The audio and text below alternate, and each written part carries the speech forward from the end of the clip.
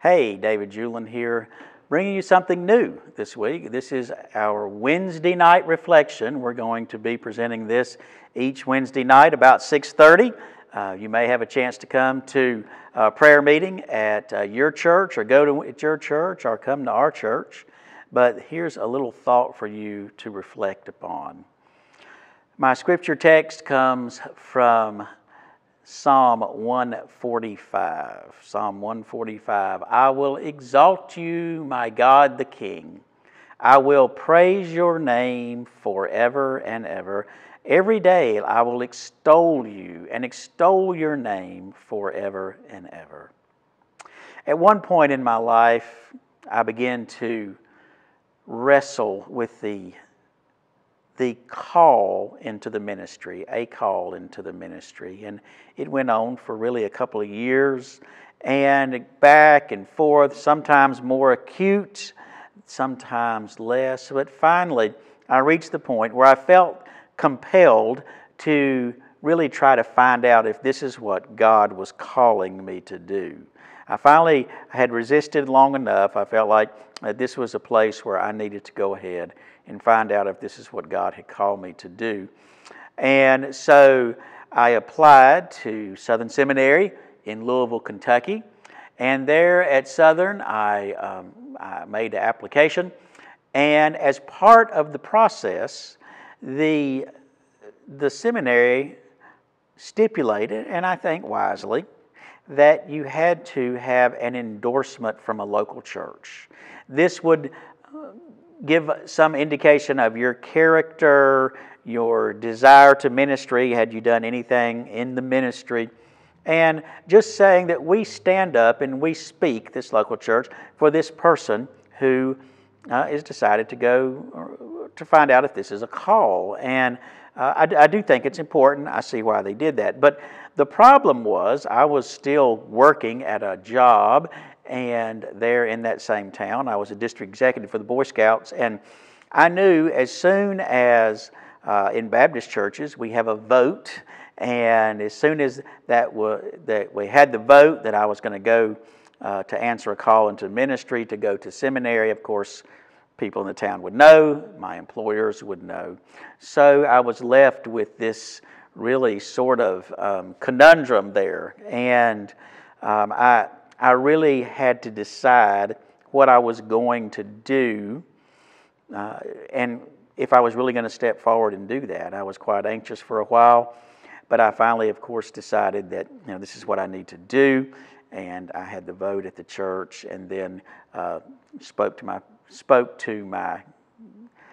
the people I worked for, and then later went on to seminary, and of course all that turned out. But a recent devotion by Gary Furr, who was a retired pastor from Birmingham, in the Reflections magazine, a daily devotional, had a line that really struck me and made me think about those times. It said, "The spiritual life often begins with doing, while understanding comes later." So in the spiritual life, doing often comes before understanding. Furr pointed out the action words in Psalm 145. Some of them extol, praise, declare, where the psalmist is talking about doing something in order to praise. Doing offers the opportunity to praise, and I think also to understand. Now, this does not mean turn off your mind, mindlessly parroting doctrine or commandments. We are called to love the Lord your God with all your mind and all your heart and all your soul. Paul says that we are to weigh the prophecies of our local church leaders and say, evaluate them, whether or not they are, test them and separate the good from the bad. This is something that we are called to do as Christians, to test the spirits, it says in 1 John.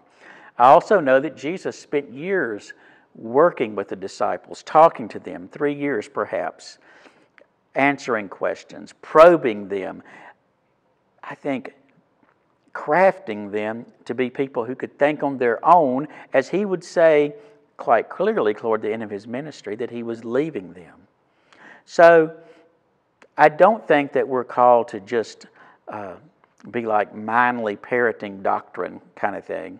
I'm just going to go out and do it and not think about it. But I do think in our lives, for the believer, the spiritual life often begins by obeying, and then God unfolds and allows us to understand.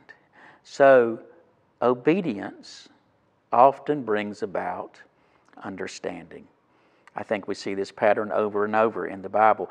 Abraham is told by God to go into a foreign land. Going to go and find this land that is going to be his land and ultimately his people's land.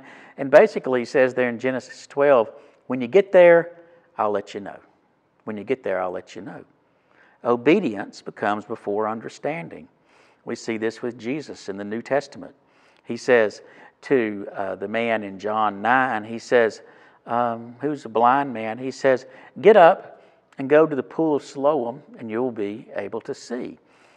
So the man could say, well, I'm blind. That doesn't make any sense to me. But the man was obedient, and he went to the pool of Siloam and he was able to see. You see, obedience often brings insight, enlightenment, healing, and understanding. Faith, it says, is the assurance of things hoped for, the conviction of things unseen. That does not mean, though, that we do not seek wise counsel. That does not mean that we do not seek wise counsel. That do we not listen to those who are people that we think are of value. Sometimes you need to listen to somebody who's got the ability to tell you no. Sometimes we just want to listen to counsel of people that we know what they're going to say, or they want to please us and say yes, like some of the old-time prophets who only wanted to tickle the ears of the kings of Israel. But I do believe this. In the spiritual life, obedience often brings understanding.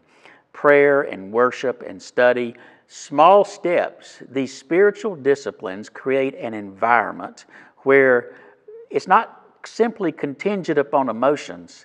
It is the opportunity for God to shape us and help us to understand, to be healed, to step forward. Sometimes we have what's called paralysis analysis, if you will.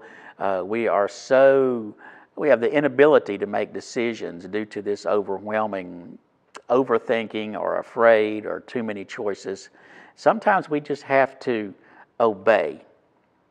You know, not making a decision is in some ways making a decision. Opportunities are lost. It's wonderful when clarity and understanding send us on a journey or set us out when everything unfolds exactly like we thought it would. But I find in the spiritual life that doesn't always happen.